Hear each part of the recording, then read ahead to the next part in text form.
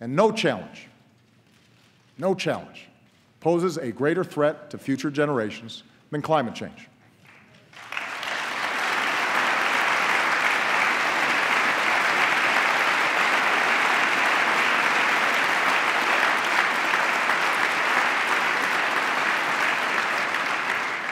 2014 was the planet's warmest year on record. Now, one year doesn't make a trend, but this does. 14 of the 15 warmest years on record have all fallen in the first 15 years of this century.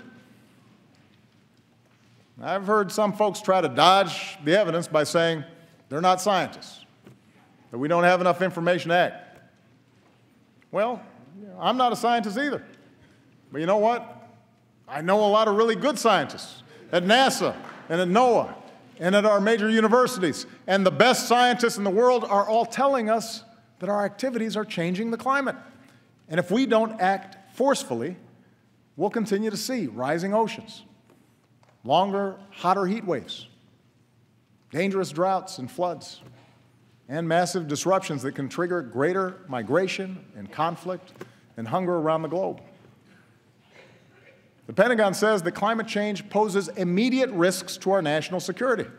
We should act like it. And that's why